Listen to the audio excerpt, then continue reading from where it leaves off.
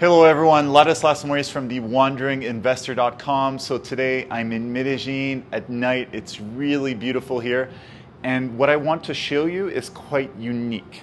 So generally speaking, when you invest in luxury real estate, you typically don't get very interesting cap rates or rental yields. Same thing when you invest in lifestyle real estate.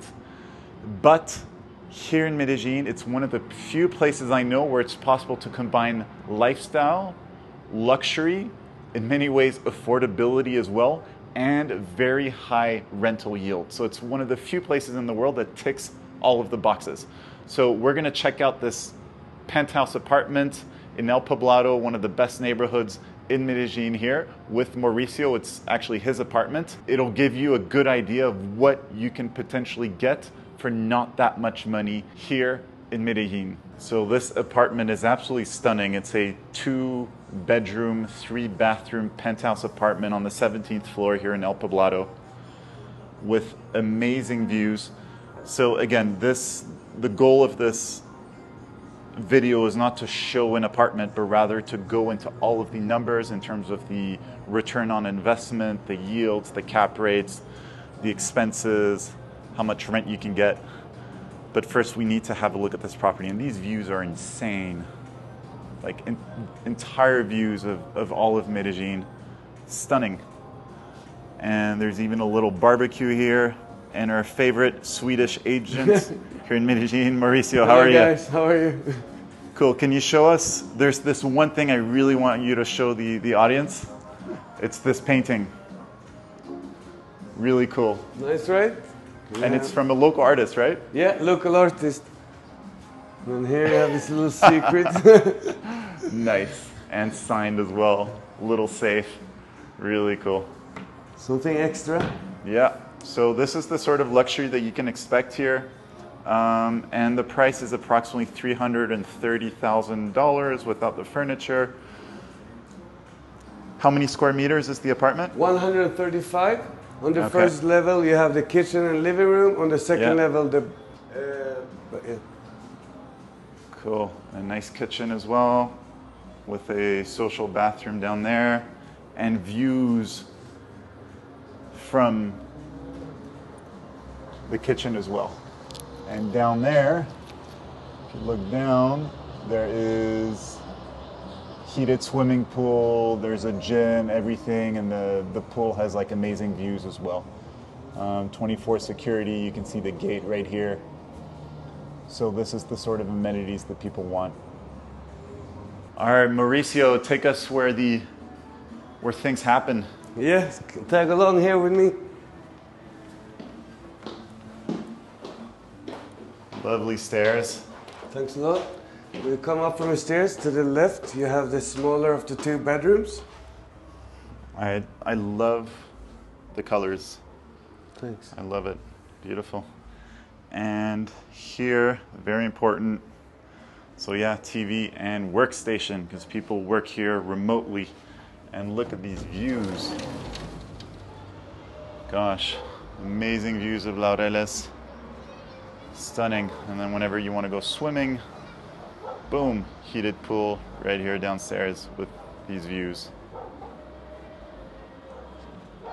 So, Mauricio, yes, what is the target market for such an apartment? It would be a digital nomad who normally comes from North America, one of the bigger cities. And due to the time zone, it's very easy to work and live here at the same time, since you're running on Eastern time. Yeah, this is very important. I mean, when you compare, because I mean, we'll do all the numbers in a minute. 2nd bedroom, so master bedroom, really nice, gosh. And also views, I mean, views galore. Look at this, just stunning. Gosh, yeah. We'll do all the numbers, but essentially for between $3,000 and $4,000 a month, you can get a place like this. And compare this with what you would get back in New York or LA or San Francisco, and no wonder people are moving here in droves. All right, cool. So now we're gonna go back down and do all of the numbers in detail. All right, Mauricio, thank you very much for showing us your beautiful apartment. Thanks a lot. So for simplicity's sake, we're gonna do everything in dollar terms using today's exchange rate, which is 4,800 Colombian pesos to the dollar. So this apartment is being sold for 1.6 billion pesos, which is about $330,000 for 135 square meters. So what is the monthly rent that you are currently getting, because you're renting it out on a yearly basis, correct? It's 3,300 a month. Great. So Mauricio and I have all of his figures for 2022, essentially made $40,000 gross on this apartment. How much is the property tax per year? Per year it's 900 USD. What about the common charges / HOA? Per month, those are 120. Cool, which is very affordable. I mean, just imagine for $120 a month, you get a heated pool, you have private security, the building is very well maintained, there's a gym, etc. So quite good. And the property tax, $900. Compare that with what you have back in the States. Electricity, gas, water, etc. How much? It's about the same, 120 USD a month. Okay. Internet? About $20 a month. Great. And then your company charges about 10% for property management. Yeah. And then you didn't really have much in maintenance because the unit is brand new. So I see in the numbers about $250 for the whole year in maintenance. So essentially net in your pocket, so including if you had really charged 10% to your management company, yeah, you would have made $32,000 this year on a property that is being sold for a bit over $330,000. So we're getting to a net yield before income tax of 9.6%. Yeah. So, and this is what I was trying to demonstrate with this video, is that, again, like I said a bit earlier, when people invest in luxury, typically the rental yields, the capitalization rates are lower. But in Medellin, it is not the case. You can invest in luxury and have extremely high yields that are very hard to find anywhere else in the world because there's so much demand.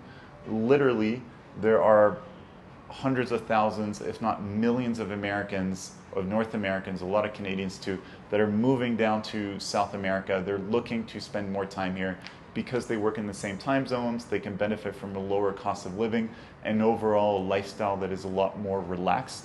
So Medellin is absolutely booming. I came here last year. A year later, I came back again and things have evolved. Things have gotten even better. The airport is more connected than ever. I mean, there are direct flights to New York, to Miami, to Orlando, to Mexico City, to Panama City, to Madrid, Buenos Aires, Sao Paulo, name it, you know, very well connected. So people are coming here in droves. And a major catalyst that is about to take place is the fact that people are going to be able to apply for the digital nomad visa, which is very easy to obtain. It's just a bit of paperwork, mostly online. And you just need to demonstrate that you're earning, I think, a bit of... about 600 USD with today's rate. 600 USD, are you sure? Yeah, 100%. It's 3 times the minimum salary, and the minimum salary this year is 1 million.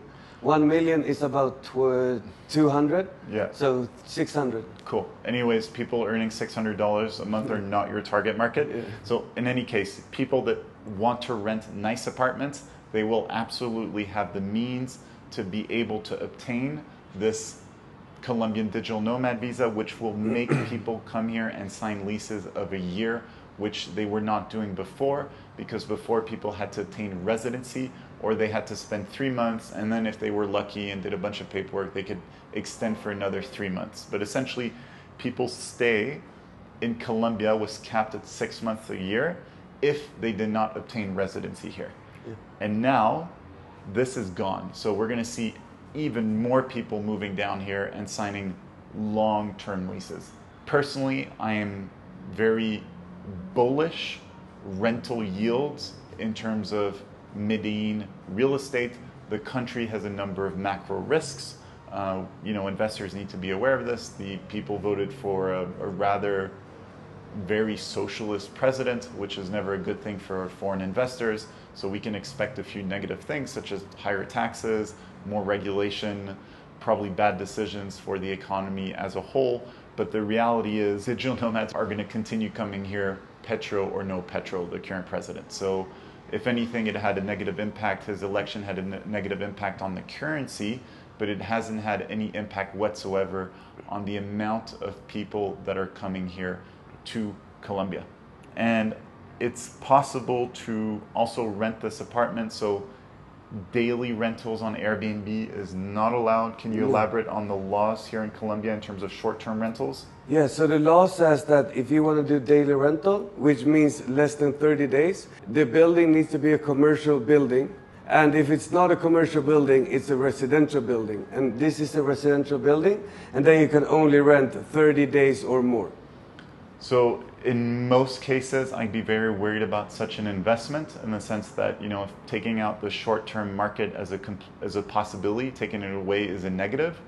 But because of all the dynamics here, personally, I'm not worried. I'm actually here with a very close family member, and I am here with Mauricio, helping him find an investment for his retirement because he wants a property that will give him very good cash flow. And again, the cash flow is in USD because people coming here are mostly Americans. So even though you're buying in pesos, your rental income typically is in US dollars if you invest in the right areas where higher end digital nomads want to stay. Yeah. And we also did the numbers. It was an interesting exercise in terms of putting this in midterm rentals. So for at least a month. So people that want to stay here for a month, 2 months. And what we see is, the reality is we had to lower the occupancy rate from 100% because you literally have a queue of people that want this apartment. Yeah. And we lowered the occupancy rate to 95%, increased a little bit the maintenance because when people move in and out, there are a few more issues that pop out. And we got to a net capitalization rate or rental yield of 10% versus 9.6 before. So not a big difference. And why? And again, this is a recent phenomenon. People are coming here and want units for the entire year.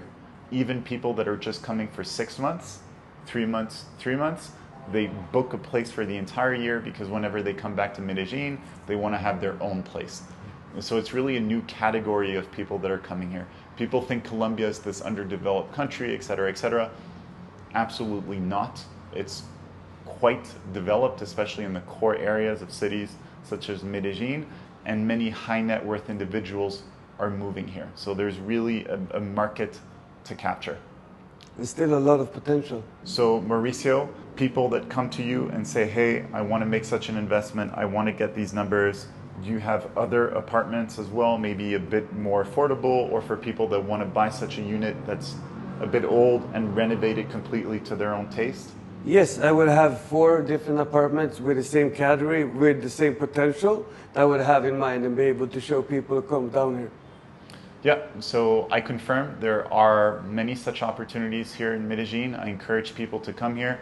Again, I took a very close family member of mine all the way from Europe to come here. The gentleman is retired, he doesn't speak Spanish, and he's here looking at real estate. And he's actually right after this video, he's upstairs hiding in one of the bedrooms. We're gonna sit down and we're gonna make an offer for one of the places that you showed us. So there are opportunities here.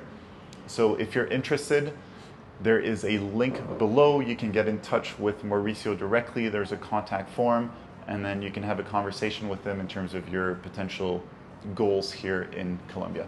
Yeah, happy to respond to any question you might have, and yeah, don't hesitate to reach out. Cool. So you can reach out to Mauricio in English, in Spanish, or in Swedish. All right. So if there are maybe 5 Swedish people following me, you can reach out to him in Swedish. Yeah. All right. Okay. Great. Fantastic. Thanks a lot. Thank you. You can go to my website, thewanderinginvestor.com, and sign up to the private list. It's entirely free. This way you will be getting insider information as I travel around the world looking for opportunities. Lastly, feel free to follow me on Instagram at The Wandering Investor. I look forward to hearing from you.